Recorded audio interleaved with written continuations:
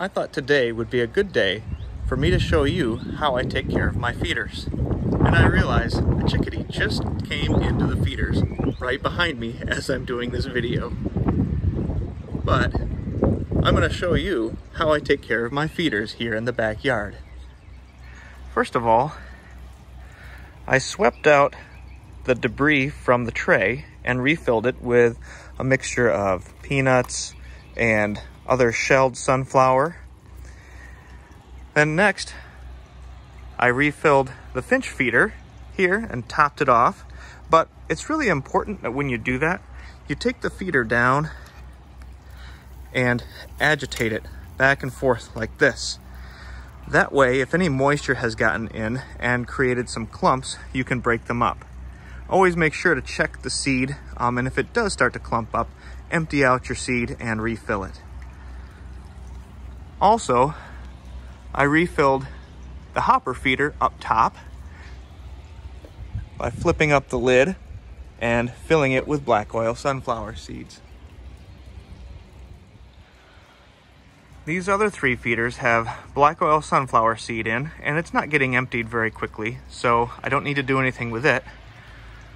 The safflower, and that's the last of my safflower, so we'll see how long that lasts. And the sunflower seeds in this feeder are not going down very quickly either, so we're gonna just leave that the way it is. I also threw some fresh seed on the ground below. I used this patio stone to put the seed on. The seed that I have down here is a mixture of black oil sunflower seeds, cracked corn, and millet. I also spill a little bit of Niger or thistle seed on the ground too. I noticed that my bird bath was starting to get a little bit low on water, and the rocks were starting to come above the surface. So I topped it off with some water from my garden hose. And while I did that, I cleaned out some of the leafy debris that gets in.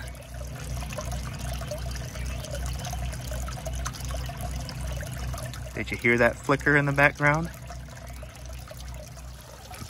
While I'm out here, I thought I'd show you some of the native wildflowers that I have planted around my bird bath. First, I've got this patch of bloodroot that's just starting to bloom. And over here, some wild ginger is coming up. Just over here, we've got just the beginnings of jack-in-the-pulpit poking up through the ground.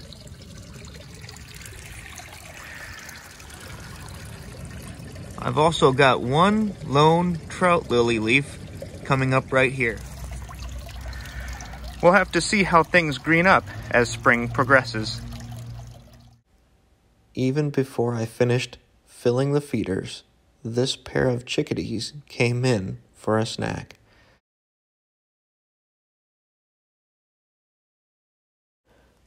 Then I watched them eat their snack and flit around in the tree next to my feeders.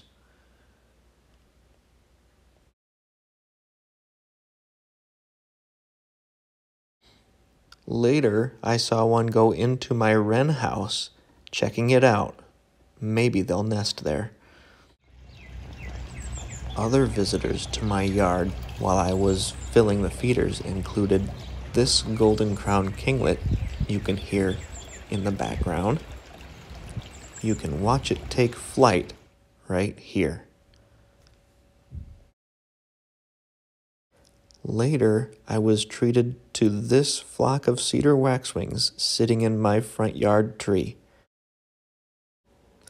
They were joined by this red-winged blackbird, and you can hear my dog Rosie barking in the background.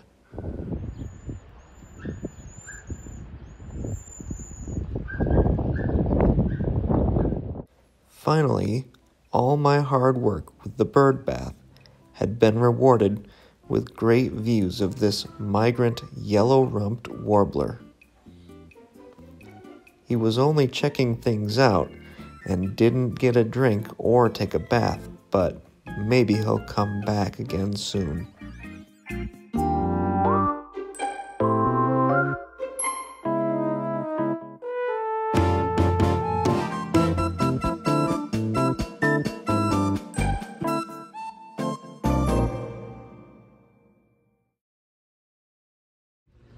I've also got a visitor with me out here in the yard. Everybody say hello to Rosie. Rosie had been watching me from behind my photography blind in the sunroom when she jumped out to come and visit me. Thanks for watching. I hope to see you again real soon.